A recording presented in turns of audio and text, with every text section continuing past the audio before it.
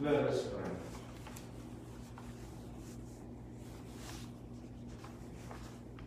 Almighty, our living God, whose will is to restore all things in your beloved Son, the King of the universe, grant, we pray, that the whole creation, set free from slavery, may render your majesty service and ceaselessly proclaim your praise. Through our Lord Jesus Christ, your Son, who lives and reigns with you in the unity of the Holy Spirit, one God, forever and ever. Amen. Amen.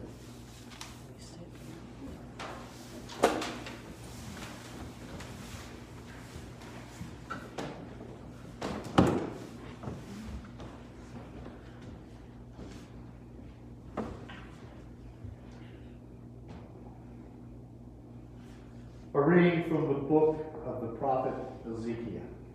Thus says the Lord God, I myself will look after and tend my sheep as a shepherd tends his flock. When he finds himself among his scattered sheep, so will I tend my sheep. I will rescue them from every place where they are scattered when it was cloudy and dark. I myself will pasture my sheep. I myself will give them rest, says the Lord. The lost I will seek out, the strayed I will bring back, the injured I will bind up, the sick I will heal, but the sleek and the strong I will destroy, shepherding them lightly. As for you, my sheep, says the Lord God, I will judge between one sheep and another, between rams and goats. The word of the Lord. Thanks be to the Lord.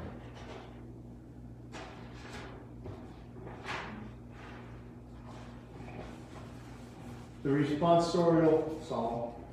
The Lord is my shepherd, there is nothing I shall want. The Lord is my shepherd, there is nothing I shall want. The Lord is my shepherd, I shall not want. In verdant pastures, he gives me repose. The Lord is my shepherd, there is nothing I shall want. Beside restful waters, he leads me. He refreshes my soul. He guides me in the right path for his name's sake. The Lord is my shepherd, there is nothing I shall want. You spread the table before me in sight of my foes. You anoint my head with oil, my cup overflows. The Lord is my shepherd, there is nothing I shall want. Only goodness and kindness follow me all the days of my life, and I shall dwell in the house of the Lord for years to come. The Lord is my shepherd, there is nothing I shall want.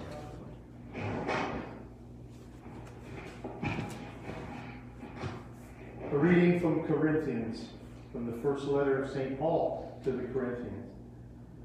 Brothers and sisters, Christ has been raised from the dead, the first fruits of those who have fallen asleep. For since death came through man, the resurrection of death also came through man. As just as in Adam all die, so too in Christ shall all be brought to life, but each one in proper order.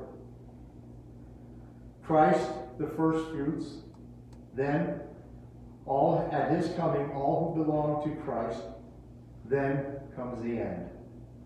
When he hands over the kingdom to his God and Father, when he has destroyed everything in sovereignty and with authority and power. He must reign until he has put all his enemies under his feet. The last enemy to be destroyed is death. When everything is subjected to him, then the Son himself will also be subjected to the one who subjected everything to him, so that God may be all in all. The word of the Lord. Thanks be to God. Hallelujah, hallelujah. Hallelujah, hallelujah. Blessed is he who comes in the name of the Lord. Blessed is the kingdom of our father David that is to come. Hallelujah. Hallelujah.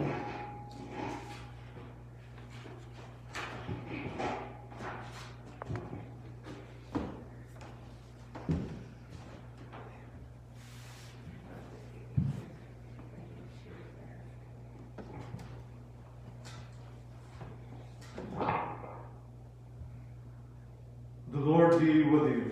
And with your spirit. A reading from the Holy Gospel according to Matthew. Glory to you, Lord.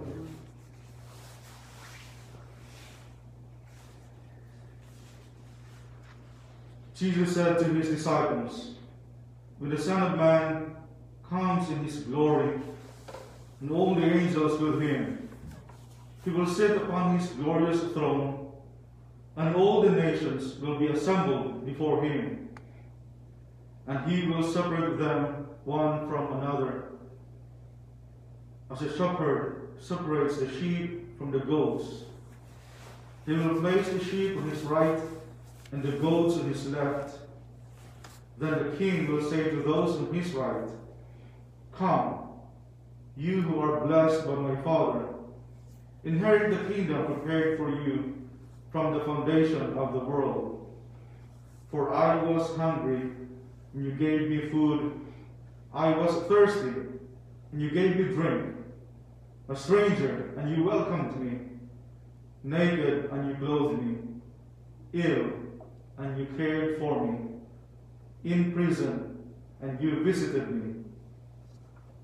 Then the righteous will answer him and say, "Lord, when did we see you hungry and feed you, or thirsty and give you drink? When did we see you a stranger and welcome you, or naked and clothe you? When did we see you ill or in prison and visit you?" And the king will say to them in reply, "Amen, I say to you, whatever you did for one of the least brothers of mine, you did for me."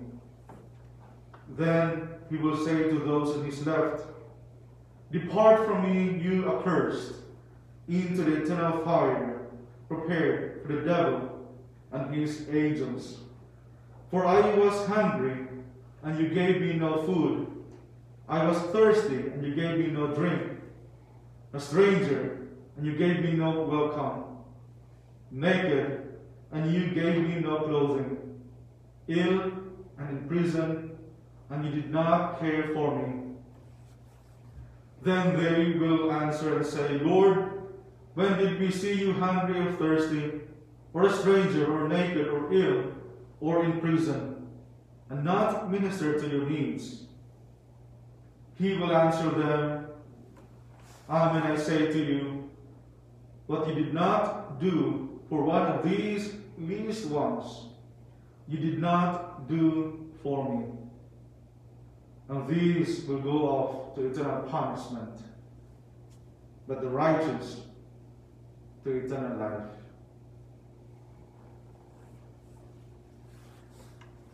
The Gospel of the Lord. Praise Praise to you, Lord Jesus Christ.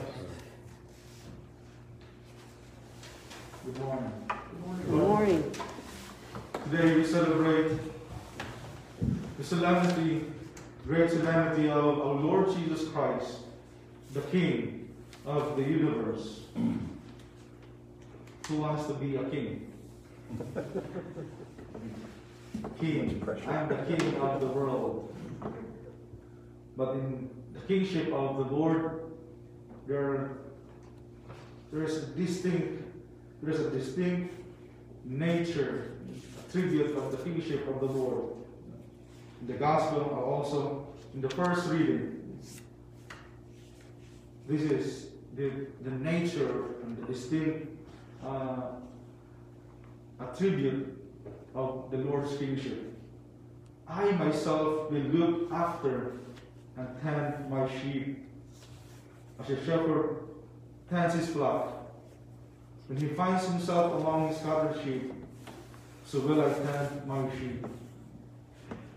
So the kingship of the Lord is a shepherd, a guide, a servant, not to be served, but to serve.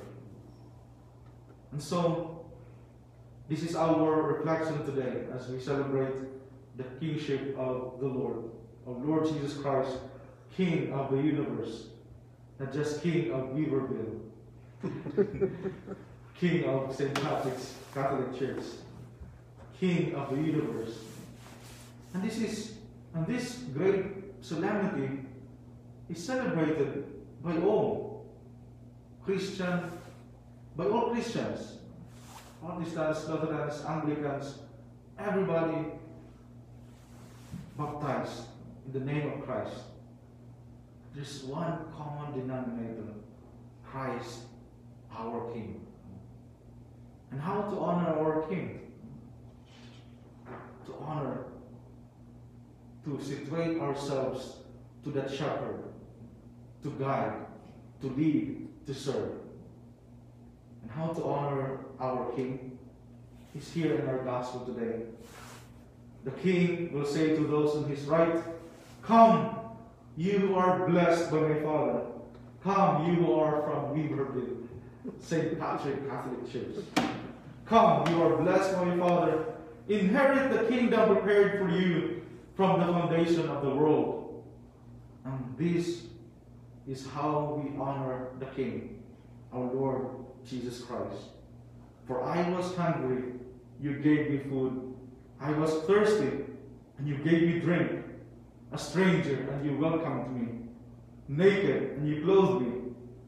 Ill, and you cared for me. In prison, and you visited me." So these are the things how to honor our King. To be of service, to guide and to lead to those who are least. The last part, to the least ones. So, the line, "You did it for me." So every actions we do, every words we speak, every day of our lives, we ask ourselves, do we speak or do we act for the Lord? The Lord said, "You did it for me." So everything that should be in our hearts and our minds. That every time we speak and we act, we are speaking, we are doing for the Lord. Amen? Amen. "For I was hungry, and you gave me food. I was thirsty, and you gave me drink. A stranger, and you welcomed me. Naked, and you clothed me. Ill, and you cared for me. In prison, and you visited me." These are charity. The standard is charity. Charity is love in action. It's love in action. And you say, "I love you." What is it? But when you do something, deeper meaning, charis. Charis is love in action. It's a Greek word, charis. Charity is from the Greek word charis. Love in action. And so this is our challenge in our day-to-day lives as we honor our Lord Jesus Christ, King of the universe. In the end, the last part of the gospel, these will go off to eternal punishment, but the righteous to eternal life. In our first reading, the Lord as a shepherd. Second reading, the Lord as a king. In the gospel, the Lord as a judge. But in the end, it is us judging ourselves. It is our choices that lead us to the other side. And so, as we continue to profess our faith in Christ, we continue to ask the strength of the Holy Spirit to be always faithful in following our King. Amen. Amen.